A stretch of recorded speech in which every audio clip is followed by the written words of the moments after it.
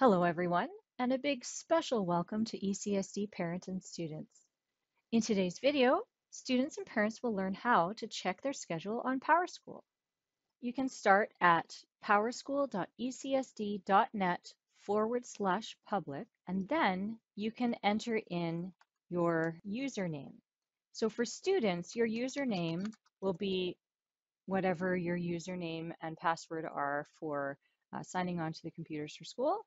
And parents, you will have to get that information from the school office if you don't already have it. So once you log on, parents, you will see all your children. These are my children. And students, you will see just your name. If you are in elementary school, like my younger two children here, and if you were to click My Schedule, it doesn't show that much information except for that Cooper is in Mrs. P's class, and this is where they take the attendance.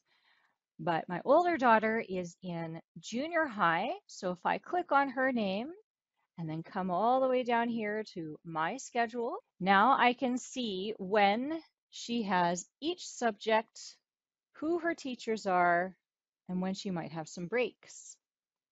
There are lots of options here on the side that students can choose from to take a look.